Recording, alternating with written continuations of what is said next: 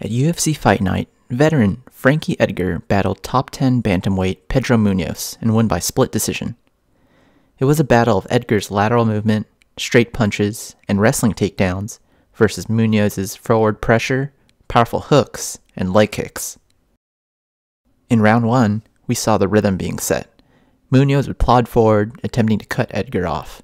He would land several leg kicks, reminiscent of the perineal nerve-damaging kicks we saw last weekend with O'Malley. There was no foot drop this time, though. Edgar would keep a wide stance to maintain his lateral movement while sprinkling in straight 1-2s.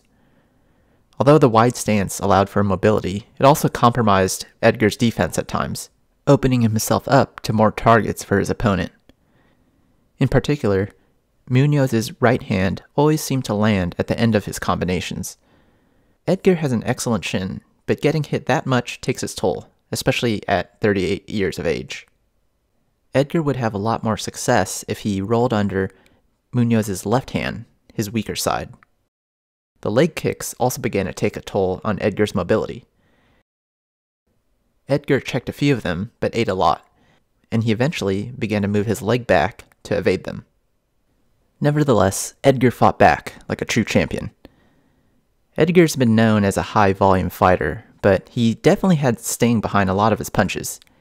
He would start the fight with his traditional 1-2s, but he eventually mixed in lead right straights, lead uppercuts, and hooks at the end of his flurries.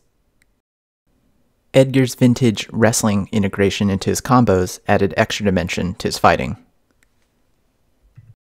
Even Munhoz would deviate from his wide hooks and occasionally use his straight rear hand, buckling Edgar at times.